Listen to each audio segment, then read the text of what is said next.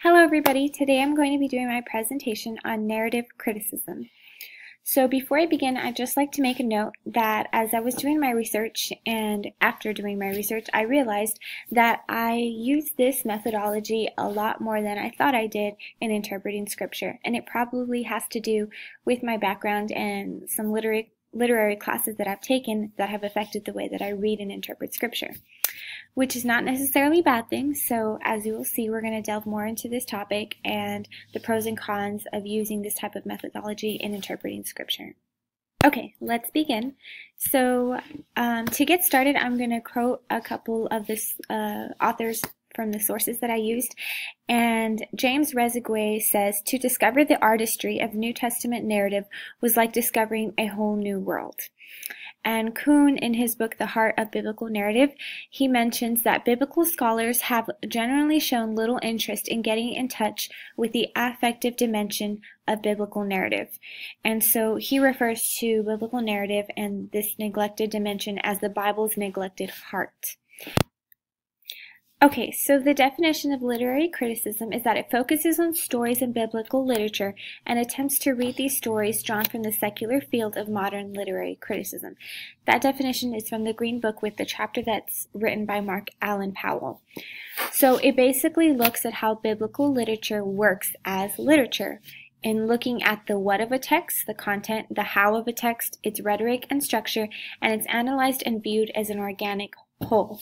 So some other important things to know is that narrative is to be read sequentially and completely, with all parts being related to the work as a whole. So it's a very holistic view and interpretation of narrative in scripture. So narrative criticism also involves an implicit contract by which the reader has to agree and accept the dynamics of the story world that is being established by the author. It demands that texts be interpreted from a faith perspective that their readers are assumed to hold. So this methodology is a very text-centered methodology of interpreting scripture, and it assumes that every component to what the author is writing, every component to the narrative, has intentionality. So we'll come back to two very important concepts of the implied reader and the implied author. This has to do with narrative criticism. The historical development. So for centuries, the historical critical method dominated the movement, using books of the Bible as resources for historical reconstruction. So the need for a more literary approach to the Gospels was brought up by William Searsley in 1969, and he came with the assumption that biblical analysis should provide insight not only into the character of the communities that shaped the text, but also into the literary meaning and impact of the texts themselves. So historical critical analysis focuses mostly on the world of the text and the communities to which the text was written. This focus on the original readers typically is what defined meaning of the text for the historical critic, as opposed to a narrative critic who, when they do their examination, can determine a range of meaning that may have a diverse application in a variety of contexts. So narrative critics are more open to polyvalence, which is a plurality of meaning, than historical critics are. However, it's important to note that the concept of the implied reader still places limits on the amount of meaning that can be construed from a text. So some key proponents that and contributors to this method include Robert Alter, who wrote The Art of Biblical Narrative. His goal was to illuminate the distinctive principles of Bible's narrative art. Other contributors and the author of the chapter in Green's book, as well as the author of his own book called What is Narrative Criticism, is Mark Allen Powell, who claimed that narrative criticism to be responsible, insightful, and sane, and reminded readers that much of Scripture is, after all, narrative, marked by distinct poetic and rhetorical features. So other contributors to this method and key proponents include Adele Bareilles, Meir Sternberg, David Damrosch, and Shimon Bar Efrat. So they were also authors of resources that I used for this study. So key components to narrative criticism include two concepts that are very important called the implied author and the implied reader. So, the implied author is the perspective from which the work appears to have been written, a perspective that must be reconstructed by readers on the basis of what they find in the narrative. So regardless of the process through which a narrative comes into being, it will always have particular values, beliefs, and perceptions that can be described as representatives of its implied author. So basically, you are supposed to understand the author by the way that they are writing and the values that they are sharing in their narrative. The other concept of the implied reader is one who actualizes the potential for meaning in a text and who responds to it in ways consistent with expectations that we may ascribe to its implied author. So it's presupposed by the narrative itself, and it's distinct from any real historic reader. So narrative critics believe that attention to the literary cues enables them to determine the effects that a New Testament literature is expected to have on its implied readers. So these literary cues and components, literary devices that are used by literary critics include qualities that make them literature. So they're concerned with qualities of the narrative that make them literature, such as characters, the plot, conflict, ordering of events, causal links, rhetoric, imagery, setting, tone, and point of view. So just to elaborate on just a couple of these, causal links, they're interested in looking at the links between events that are related as explicit or implicit indications that one event causes another to happen. So conflict, what drives the plot, the development, and the resolve. Unresolved conflict leaves the reader having to figure it out themselves. So duration and frequency of events is also something that they look at, which includes whether if something is talked about for a long period of time or written about for a long period of time, there is a reason for it, or there may be an emphasis that the implied author is trying to get the implied reader to understand, as well as if an event is repeated multiple times. That also calls for an emphasis that the author is trying to convey. Another component that is pretty important for a literary critic is the ordering of events. So that is important because the readers are expected to consider each new episode in light of what happened before. So like I mentioned before, the text of a narrative is supposed to be considered as a sequential and as a complete whole. So there is a reason for the ordering of events, and examples may include flashbacks, allusions, or foreshadowing for what is still to come. So those are some literary devices that are used in studying a narrative in Scripture.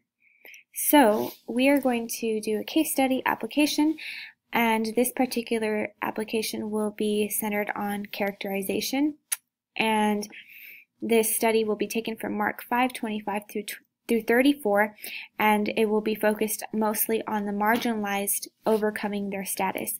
So here we have the lady with the issue of blood, and this woman, it's important to note, is a character within a frame that borders the text with another character at the center, which in this case would be the centurion, Jairus, and he is the main character. He is who the story is about. So the woman ends up being known by her actions, by the words that she speaks, by what others are saying about her, and by Jesus' interpretation of her actions. Okay, so before we delve into this completely, there are a couple questions that I want to make mention of that have to do with the marginalized in this society.